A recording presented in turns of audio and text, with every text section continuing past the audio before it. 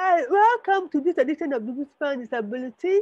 I'm very excited today because I have somebody who is such, and I don't like to use the word inspiration because I don't like it being used on me very much. But for me, as a woman who has who's not married or who doesn't have children, I've always wondered what it's like to be in those shoes with a disability. And Valerie has clearly shown that that is possible. So thank you so much for joining us, Valerie. Valerie has cerebral palsy like me, but my hers is spastic, I believe. You have spastic cerebral palsy, right? Yes, that's correct. Yeah, I have asthmatoid. Yeah, so yeah. So I'm not really sure what the difference is. I know that I used to be extremely spastic. I've had several surgeries, and I don't know if you've been in the same boat, but No, no, I, okay, I yeah, didn't I didn't go go the surgery way. My mom decided to treat it with the therapy as opposed to surgery. Yeah. yes, awesome. Yeah, I did. We went through the surgery way, and I mean, it actually did help tremendously. But as we know, it still is a challenge day to day. So we just get through it. But But but yeah. but but as you have grown older, what kind of changes have you come across in your body, in yourself? What kind of changes as far as like Your throughout my mobility, life? exactly. With regard to your mobility, your what you could do versus what you can't do now, and all those things. Because I'm always complaining that there's no research about adults with cerebral palsy as we Mhm. grow older, so we don't know what to expect. All the research and things are done on children, so everything is centered around children. And I'm always saying that look, the children grow up to be adults, and we also need to know what to expect as we grow older. I can't agree with you more. I always say that. It's so funny because exactly as a child, I feel like I had a lot of one-on-one physical therapy, a lot to turn to, and as an adult, it kind of just ended, and it was just like, well, good luck. And I'm like, wait, there's no cure. What do you mean? Well, good luck. And so, and another thing that I always beg to differ with doctors about is the progression. They say, oh, well, CP is not a progressive condition. And I'm like, really? Do you have it? Because I beg to differ. I feel like as I get older, it's definitely challenging as far as getting around. It's not like it used to be. I'm tired.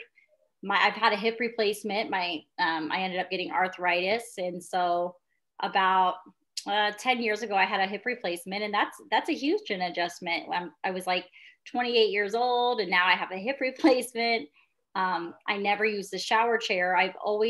So the way I get around is either by crutches, a mobility scooter, or now I use a walker in the house if I want to. I have like a tray I put on it if I want to like carry something. Or I think with CP, we just adjust. As you know, we figure things out. And so having children, I was always told, oh, I don't think you should have kids, and things like that. And I'm very hard headed, so I'm going to do whatever I want. I'm not going to listen. And I wanted kids, and so I have three amazing children. But I never sugarcoat anything. A lot of people with CP or just disabilities in general ask me, is it hard? It's the hardest time of my life. It's the most trying time of my life, but I wouldn't take it back for anything. I did have my children naturally, or not. Let me not say naturally. My last one, I didn't have an epidural, but I had them vaginally, so I didn't have C-sections. I was very off balance, as we know. When you're pregnant, you're heavier in the front, so I leaned forward a lot. I fell a few times, and so yeah, I mean, it's extremely trying. As I get older, like I said, doctors say it doesn't progress. I think everybody in life progresses. You know what I mean? I feel like wear and tear. We get older. Some people get on walkers just because that's what it is. I And agree. I agree because I mean I also have osteoarthritis on my hip and I also have sciatica, and I mean those those things are painful, very painful, and they can just screw up your whole life if you don't know how to manage it. And I guess their definition of progressive is different from what we see as progressive because I mean, as you go, and besides, they tell us that the wear and tear of our bodies is four times that of somebody without CP. So obviously, we our bones and our joints and things would become older much quickly than more worn out than the average person. So yeah, oh yeah, yeah, yeah. So definitely. so your pregnancy, I'm very curious to know about how you handled it because I'm like, okay, so if I ever get pregnant, how am I going to handle it? Will I be in a wheelchair throughout the period because I don't want to fall and all those Yeah. things? And I watched your video and you said that you had miscarriages before you finally got got got, got pregnant. I was able to carry it full term and Hmm. and I must commend you because I mean for you to actually go through it so many times until you got your child, it's really a sign of fortitude and hard-headedness, as you put it. Yeah, it was hard, and I give all the glory and the honor to God because I just knew that I was going to be a mommy. I wanted to be a mom. And like I said, I'm very I'm very hard headed, but it didn't take away the pain.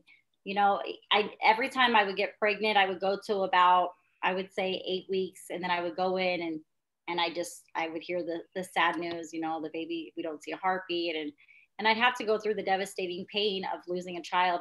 And I don't know. I even I had a tubal pregnancy at one time, and I don't think it had anything to do with cerebral palsy at all. Women, we have Yeah. difficulties, and it's just the way it is with fertility. So luckily, I came across an amazing doctor, and he's seen my pain, and he's seen how much I wanted a child. So he recommended, it was a fertility drug that I took.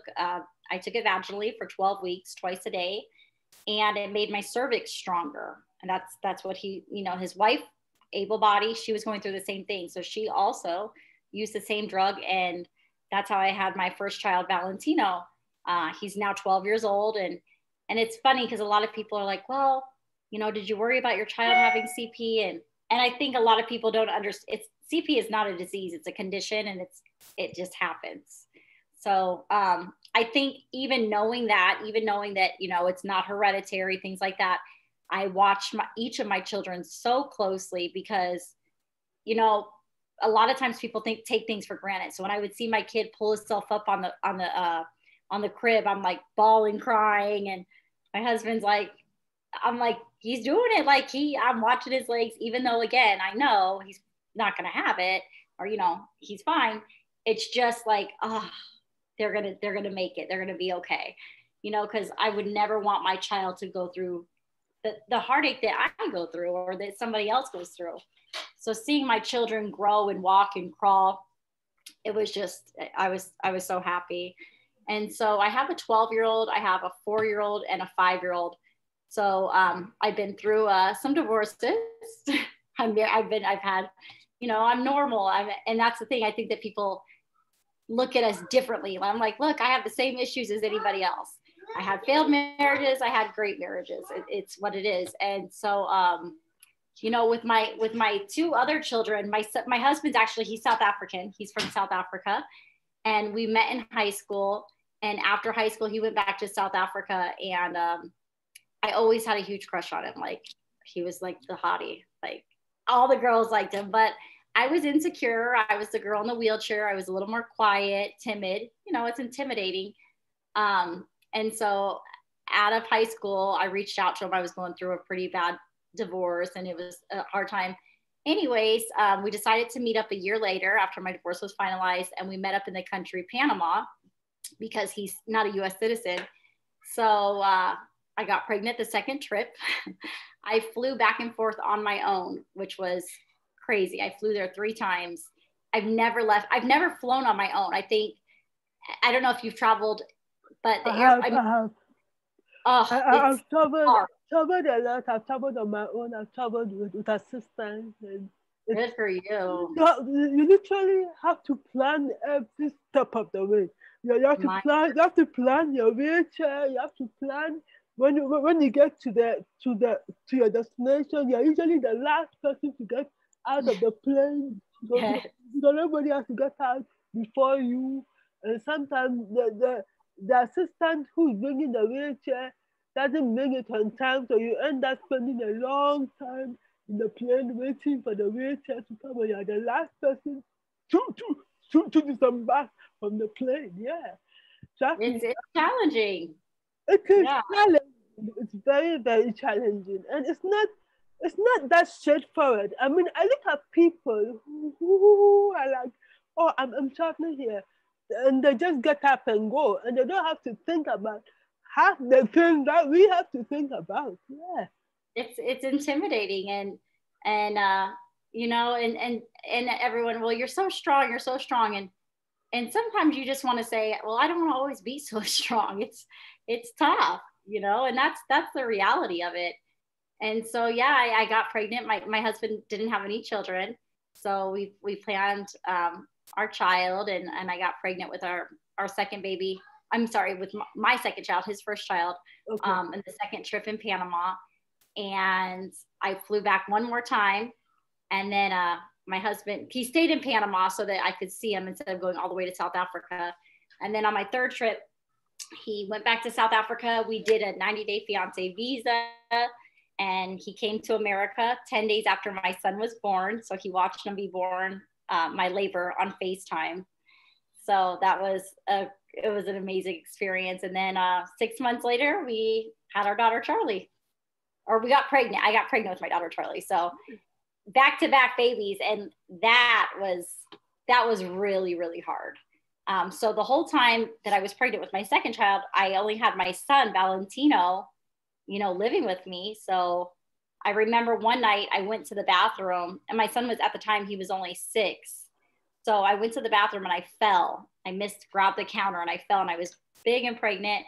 So he had to call my mom, and she rushed over to help me up. And I mean, like, I didn't land on my tummy or anything like that, but I mean, it was scary. And so, but like I said, now I wouldn't change it for the world. And now my kids, you know, it's funny because kids just adapt. A lot of times people ask me, do your children take advantage of you? And I'm like, no. Are you crazy? No, they don't take advantage of me. Not at all. And so, yeah, I mean, they just adapt. They roll around with me on the scooter, or they take care of their mama, they know, and they don't think differently. I'm still the mom. So, you know, there's no taking advantage, not at all. I think I always say that it is how we portray ourselves that people would accept us that way. Because if we portray ourselves as being weak and all, that's how people will see us. But if we portray ourselves as being strong-willed, that is how people will also accept us. And and talking about children taking advantage of you and all those things, for me, I always wonder, like, if you have, so you know how children around the age of 1, 2, when they start walking, they want to run all over the place, and you can't chase them. And Mhm. how did you manage? How did you handle that period until they could understand that mommy cannot run after me? Uh-huh. Yeah, I spent a lot of time in the house. The only time I would ever go out, so Valentino was 7 years, you know, age gap. So him and I either I was in the house, or I never walked around by myself on my crutches until he was about 2. So I always had him on my lap in my scooter. And so I would take, I don't know how it is. You're in Nigeria, right? Ghana. Oh, Ghana. Okay. Yeah, Ghana. So I don't know how it is out there, but here, so I have it like a scooter lift, like a crane that I would manually take out of my car, and kind of, hang my scooter and build it and stuff like that. And I would tell even when he was a baby, I would say, hold on, mommy's going to get the scooter. And I'd have all the windows down so he can hear me. I'm getting the scooter. And then I would take the scooter out, drive it next to the car, pivot myself, balance myself, pick up my baby, sit on the car. I mean, it was a long transfer, but then I would hold him and get him out. And I would always park in the back row because I didn't want people to say, oh my gosh, can I help you? Because at the end of the day, I don't know if they're going to run off my child. Like, this is my baby, So I would figure it out. And it was challenging that, like those were the best times of my life, but also a lot of crying because I needed so much help. And so I didn't usually leave a lot by myself. I usually had somebody with me, but it was very hard. And I remember even when it was time to bathe my children, I couldn't do it. I couldn't do it because if I got on the ground after I had my hip replacement, it was really hard for me to get from the ground to the, standing up. It was just extremely challenging. So if I got on the ground to wash my baby and to hold my baby, well, now I don't have any balance. And so I'm going to drop my child. So I would cry and I would and after you have a baby, your hormones are insane anyways. So I was really down on myself. I was really sad because I just wanted to be able to do it on my own. And, it takes a village to raise a child, even an able-bodied person. It's tough. It's just that I think I had so much pride at the time. And I was like, no, I want to do it myself. But I had to put myself aside because the safety of my child wouldn't make sense. I couldn't do it myself. I needed help. So I just, I figured things out. And then, it's tough for the first few years, but then once, like my kids now, I'm like, get on your shoes, let's go, get it, let's get going, grab my crutches, grab this, grab that. And we roll, we go everywhere together. But it was some tough times in the beginning. It was definitely hard. Definitely hard, yeah. And I like what you just said about accepting help, because for some of us it's still difficult for us to accept help. And I Yeah. don't and people who are not in our situation do not understand how difficult it is for us to accept help. And sometimes they are Right. like, but I want to help you, what is the big deal? But but I always say that, look, there are so many things that we cannot do that we need help with, that the things that we can do, we want to do them ourselves by all means. Even though Yeah. sometimes we may need a little help here and there. And it's a bit difficult to ask for that help, because you are asking for help for a lot of other things. I don't know whether you also feel that way sometimes. Definitely. It's hard for me. And even being a wife. So like I said, my husband's from South Africa. I it was a difference in everything. We had a big Yeah. adjustment. And so I was never very domestic, right? I'm like, I'll go to fast food, I'll buy this, I'll buy that. And my husband was raised, like cook dinner, do this. And I'm like, oh my gosh, like, are you kidding me? So it was tough, like I needed help and I didn't want to show like weakness, like, oh, I'm not as strong as her. You know what I mean? So, yeah, I think that's a really big thing. And just us asking for help here. And I think that's for anybody in general. I think it's a pride thing, but with our situation, there's no hiding it. There's no camouflage. You can see I need help. I'm going to need help with the door. Do I want to ask you for help? I'd probably rather fall, but I'm going to need help with the door, or I'm going to need help with the kitchen and things like that. So I think it's just humbling yourself. And at the end of the day, people, they're going to judge no matter what. They're going to say what they're going to say no matter what. And we just have to keep it moving. I think that people with disabilities are enormously, I think we're amazing. I think we're so strong and we've been through so much more than the average person, and we have so much to offer to the world. I think it's a discount. You're discounting yourself if you don't get to know someone like us, because we have so much to offer. We've struggled, but we're still fighting and we're still continuing. Yeah, I always said so that most people cannot go through half the things that we go through on a daily basis, and especially those of us who have been disabled all our lives, because this is all we know. Right.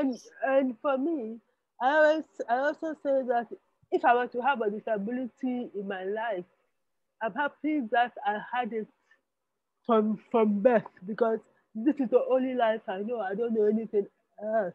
As opposed to those who got disabled midway through life, then they go into depression, and some of them even commit suicide and all Yes. those things.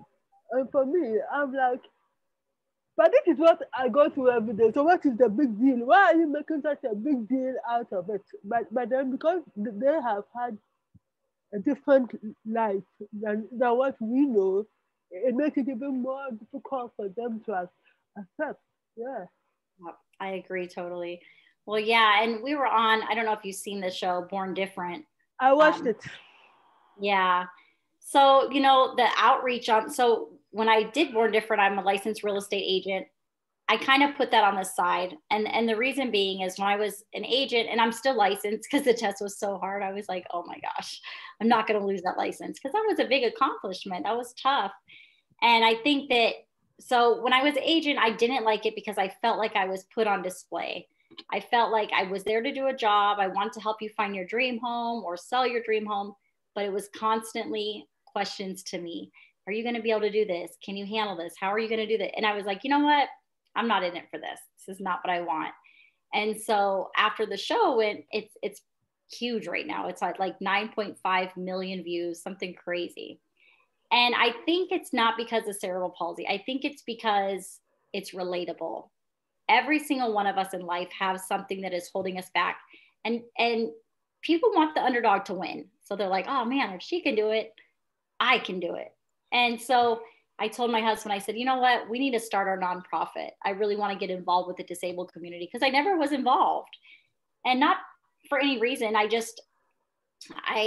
live I don't focus on my CP. I live my life like I got things to do. Yeah, I got CP and it's more of a pain in my butt than anything. It's like slowing me down from what I want to do. But I live a normal life. And so when I had the outreach of so many people reaching out to me, I said, we got to start this organization. And I no longer want to do real estate. I want to be a licensed or a certified life coach because I feel like you said, I think physical disabilities drip down to mental health. And a lot of people forget about that. You have to overcome anxiety, depression, acceptance. It's not just physical, it's mental. And so I wanted to be able to be there to support people. So now I'm a full-time coach for our organization and I love it. And it's not just for disabled people. Like I said, we're people. We have genuine problems just like anybody else. It's we have this stupid situation called CP, but it doesn't change that we don't love and we don't want to be desired and we don't want to love some, everything is the same. There's no difference in that. We're human.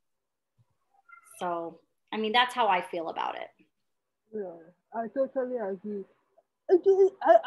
And on your video, Born Different, I saw that you said you went to the Euromed Center in Poland for Mm-hmm. treatment. I also went there in the Yeah. yeah, in the year 2000. Wow. Yeah, I also wore the Adele suit and took.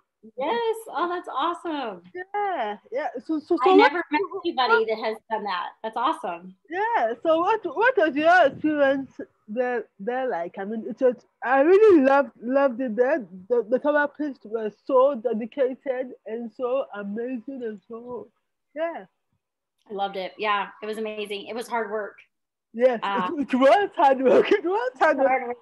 1 month of constant therapy. It wasn't easy at all. Oh my gosh.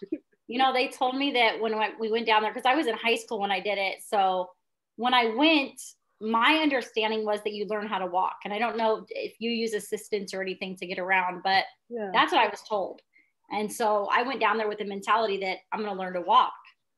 So before the end of the session, before the full month, and like I said, I was in high school, so I had to bring my schoolwork with me, and like I was a little brat. I was like, oh, I don't want to do this. This is hard, and it was exhausting. And by the end of the month, so my nationality, I'm Polish and Italian, but I live in America, so I don't speak any other languages. My husband, like I said, he's South African. He speaks Afrikaans. Okay. And so when I went to Poland, my maiden name is Yuzik. So that's Polish. So they said, oh, you should know Polish, this and this. And I'm like, I don't know Polish. And so I just remember them telling me everybody dzień dobry and really pushing me and things like that. And I told myself, by the end of this, I'm going to walk, because that's what I was told. And you know what? By the end of that 30 days, they had me walking around that room by myself. Not like I wasn't like Miss Model, getting down, but I was walking. I was taking steps. And so I would walk. I would have my hands up like this, like a baby. We're trying to find our balance. I don't have balance. And they would tell me, one hand for boyfriend, one hand for boyfriend. And they would push my hand down so I could walk like this for my boyfriend. But it was an experience of a lifetime. And yeah, and I think also in America, I think that there's, and this is my own opinion, I think they're so afraid of being sued and this and that. And in Poland, they pushed. It was like, no, you're going to do this, and they pushed us and they pushed us. And it didn't matter how tired we were, because I was like, oh my God, you got to be kidding me. But they did it. And it was consecutive and it was consistent. And we kept going and going and going. And that's what had me walking. Like I said, I wasn't walking around like twerking, but I was walking, and so it was an amazing feeling. It was an amazing feeling. I always have this joke that I walk like I'm drunk, so I better not drink that much alcohol, otherwise it will double the effect. Yeah, I mean, and for me, I realize that when you laugh at yourself, when you're able to make jokes about your condition, then it makes it easier to deal with. That's right, and exactly. And like I say, I mean, like, we all have insecurities. We just can't camouflage mine. You can't tell me, oh, I think I recognized you. No, you didn't. You didn't think I was somebody else. I am who I am. There's no hiding it. You know who I am. And it's just, we're out there, we're out front. And so, exactly. I mean, we have to, if we don't, we're going to just be in the bed crying all day. Like, we got stuff to do too. And if my husband, he walks, he's an able body, whatever, things like that. And he'll be like, come on. I'm like, are you kidding me right now? Are you kidding me? And he has to tell me stuff like that, because we can't be so sensitive. People don't mean harm. Not all the time. Sometimes people are nasty and mean. But, the ones that love you, they're going to say what they're going to say. They love you. And it's so funny to me, because whenever I go to a nail salon or something like that, which I'm very insecure. That's my biggest thing that I tell people, like, my feet are not the same and things like that. I'm insecure. But if I go into a nail salon, it's usually like Vietnamese, and they don't speak my language or whatever. But they always ask me, they always say, oh, is your husband in a wheelchair too? And I'm like, no, but I didn't even come in here in a wheelchair. What do you mean? What are you talking about? And so, it's like, it's almost like, are you a part of a club? And I'm like, no, just because I'm disabled doesn't necessarily mean that every single person around me is disabled or my mate is in a wheelchair. No, I mean, could he be? Maybe, but it doesn't have to be that way. We are entitled to love who we love as well. We don't have to just be with somebody in a wheelchair. And if we are, that's awesome. But don't just make such big assumptions. It's not that way. And so yeah. I feel that way. Yeah. Actually, but I think most of this insensitivity is due to ignorance, and right. And that is the only way I can look at it and not get too pissed off, because believe me, I face a lot of seemingly stupid questions and and outdated opinions on disability here. because I mean, obviously, we are not as developed as you guys are when it comes to disability issues and all those things. And that is why I do a lot of advocacy and Yeah. because to educate people on various types of disabilities and all that.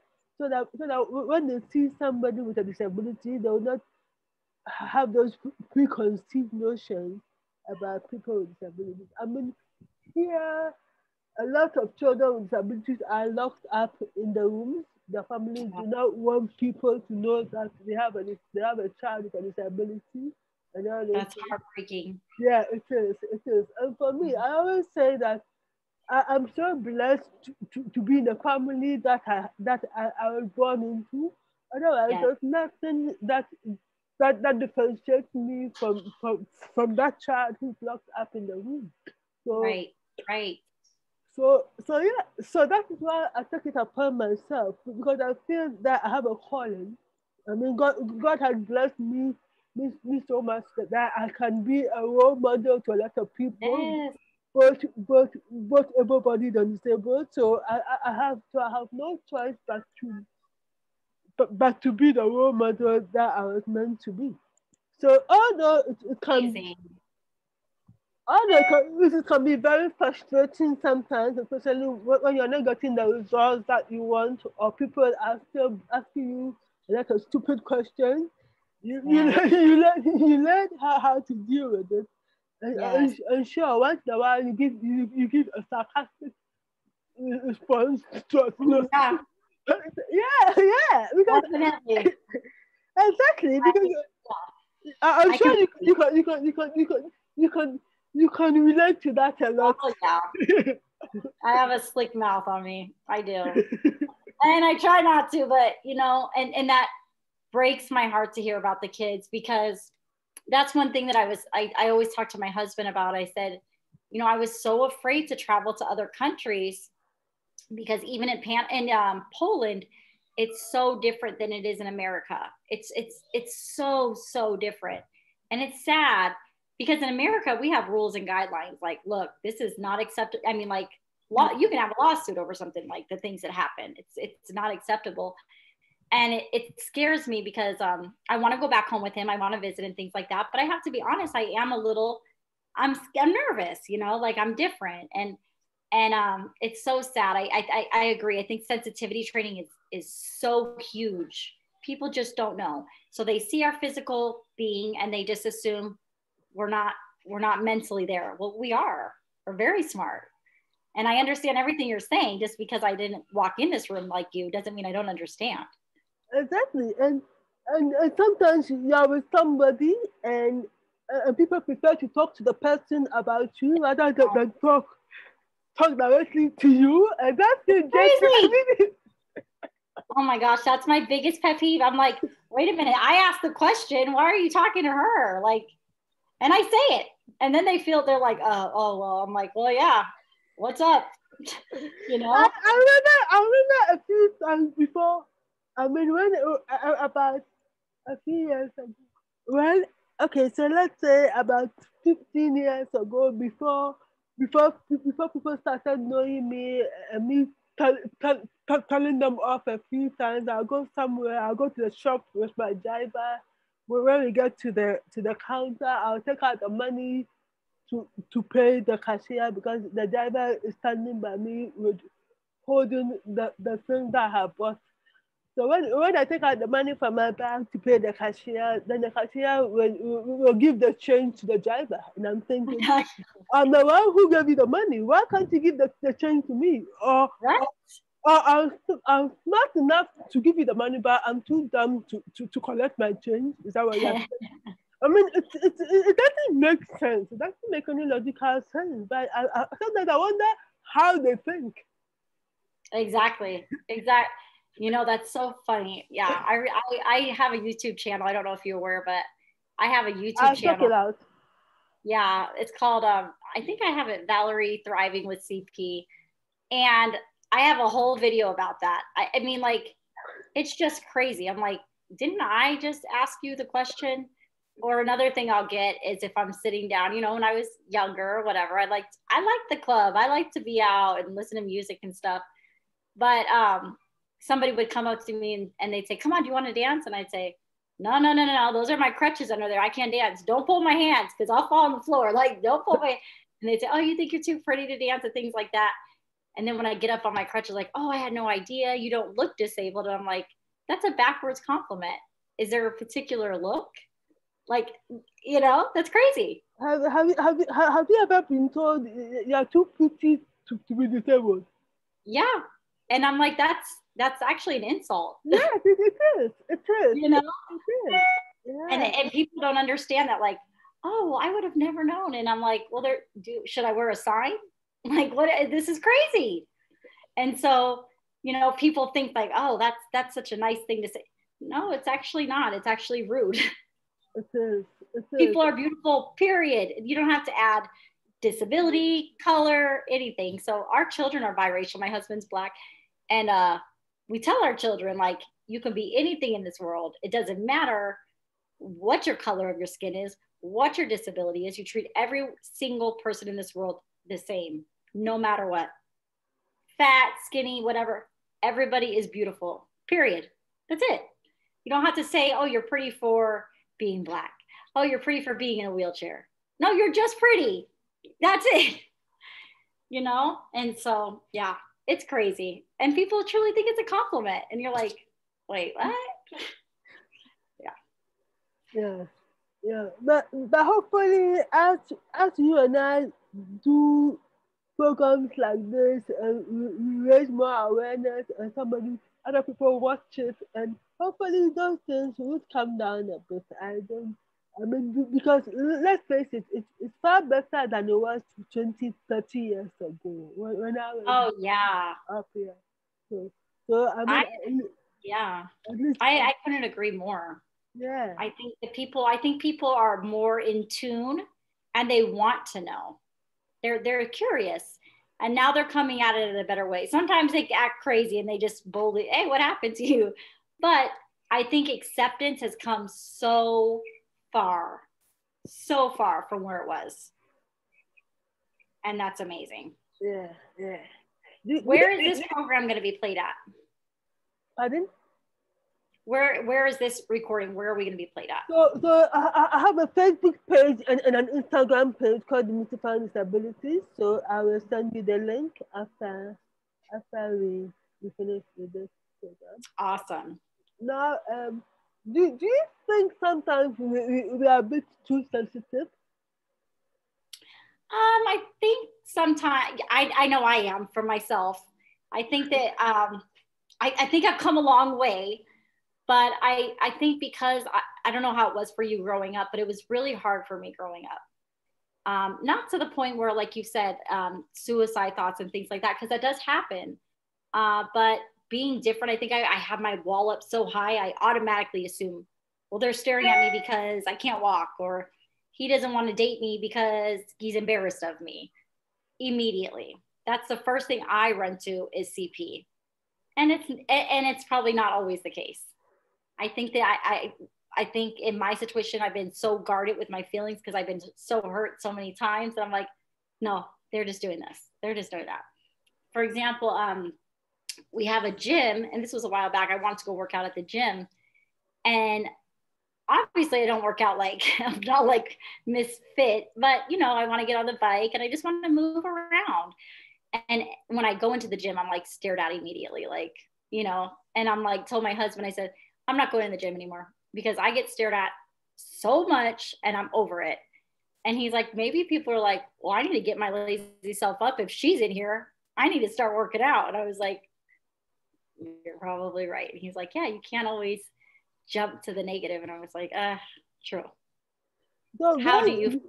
So growing up, I was stared at a lot, but then as soon as you get out of the car, everybody stops what they are doing and starts staring at you. But I went it out psychologically that hey, it's because I'm beautiful. That's why they're staring at me because that's the only way I could deal with it. So after a while, I got used to them staring at me so much that when I get up and nobody's staring at me, I'm like, hey, why aren't you both staring at me? Yeah. So that is how I grew up because I lived in the Caribbean, the Commonwealth of Dominica, Grenada. Growing up, I grew up all over the world. I lived in both developed and developing countries before moving to Ghana. So um, I know what it's like to live in a developed world as well as a developing country. I went to university in the UK where I was totally independent for the first time in my life. I actually used a scooter like yours to move around the campus. Then I got a motorized wheelchair because I was so bad at driving the scooter that I kept on crashing it into surfaces and It all that. takes time. Yeah, It does. it does. It That's does. funny. But I was totally independent for the first time in my life. I could go shopping. I could do Right. everything. I remember the first time I had to cook because I have never cooked before because everything was done for me as a Yep. child. And so yeah, but but but but I think it taught me that I could live on my own if I needed to, and I could be self-reliant. So if ever there's a situation where I need to be self-reliant, and I know how to do it.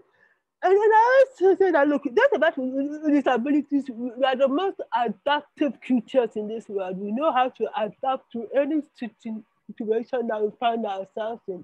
Because Yep. as soon as you go into an unknown environment, the first thing that you're looking out for are the possibilities of danger. I don't know about you, but Exactly. Yes. I'm looking at the tile like, okay, wait a minute. Is there any water? Am I going to slip? exactly. The first thing. Yeah. Exactly, exactly. So it's like you're looking at the ground. Is it are the tiles slippery? Is there water on the floor? Is there are there Is there stairs? that? Is Are there there right? stairs? Yeah, all those things. Mhm. So it's like as soon as we enter such scenarios, our minds are racing. People are like, well, what are you doing? And it's like, no, I'm gauging the place, trying to find out how to maneuver my way around this place. When I'm traveling, I have to find out whether the hotel had a disabled room. And then to the extent that I even asked them to take pictures of the bathroom and send it to me because because Yes. because sometimes their definition of a disabled woman is not what it is. So I need evidence and all those things. So I mean, when it comes to adaptive, dear, we are the best, and I think it's something that we should pat ourselves on the back for because not everybody can live the life that we live. Oh man, I agree so much. It's so funny. Yeah. The second like somebody wants to invite me somewhere, I'm like, well, is there tile? Is there somewhere to sit? Is there this? Is there that? Because that's all that's going through my mind. Like I want to make sure I don't fall. And people they just assume like, oh, she's the same. No, I'm not the same. No, I'm not the same. I will fall. And so I think exactly our minds immediately go to that. And also you made a good, a good gesture. Like when you said that when you used the scooter, you felt independent. A lot of people look at scooters like, oh, how sad she's in a scooter. What do you mean? How amazing. I can do everything I need to do. It's a plus, and people look at, oh, she's in a wheelchair. This wheelchair makes me live my life. This wheelchair makes life possible. It's not always a downside, it's amazing. And the sad thing is a lot of people, they assume, at least with me, oh, well, she's disabled. Everything is covered under insurance. No, that's not true. So if you do get a mobility scooter, that's awesome. Now you can live your life to the fullest. It's not a downside. It's amazing. I came up with a comic called Kamza, which features the first superhero with cerebral palsy. Because Mhm. growing up, we didn't have any superheroes with cerebral palsy. So I wrote the story and I got somebody to, to to draw the cartoon images. So I'll send you the link. It's available Yeah. on Amazon. But but the reason why I came up with that was so that children with disabilities will feel represented in the superhero world. And Yeah.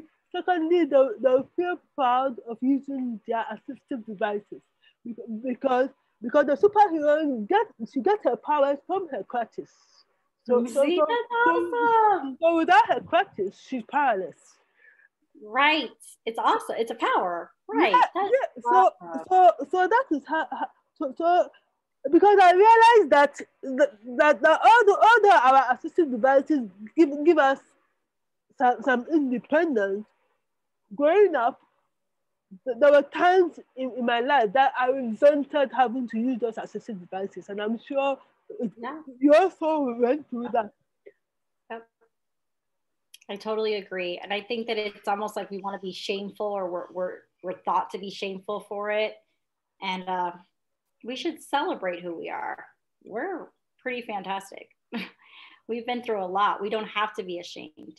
We can teach so many people to, hey, get over your sad story. Look at mine. Get over it. You know what I mean?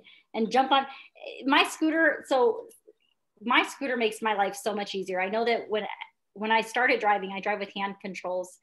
Um, I was still, I didn't want to say I was disabled because when I was in the car, I was the same as everybody. Nobody's seen me. I'm exactly the same. So I didn't want to put a handicap license plate on my car or put it in the window so I can park up front, even though, hello, that would make my life 1,000 times easier. I was way too cool for that. But now I'm like racing the old lady next to me, like, I'm going to get this face first. Move. I got my handicap plate. You get over it. You're like, what's going to make my life easier? These things that I need to use that are adaptive, like you said, adaptive mobility scooter, a handicap plate. Who cares? That's awesome. People want to park where you're at. They don't get to. you know, we're the first ones in Disneyland to go on the rides. There's a lot of awesome things about us. So we need to celebrate who we are and not be shameful. I agree. Thank you so much, Valerie. It has been so lovely having this conversation with you. I hope you have also had, had, had a nice time in having a conversation. Yes, thank you so much. I'm so happy that you were able to contact me and allow me to speak with you. And you are so beautiful. I wanted to tell you, you're so, so pretty. And I appreciate what you do. And I think it's awesome that you're out there educating people and letting them know, hey, we're the same as you guys. Maybe a little better. Just kidding. Definitely a little better. Definitely a little better. Get to know one of us. Yeah. All right. Yeah. I thank you and we are friends for life and I'm here if you ever need to chat. I will. Some goes for you. Some goes for you. And say hello to your beautiful family. And I Thank hope you. to FaceTime with you sometime and meet them Yes. all. All right. I hope you have an amazing day. Thank you. And thank you for the time difference and working me in. I appreciate it. It's my pleasure. Have a lovely weekend. You too. Bye Bye. bye.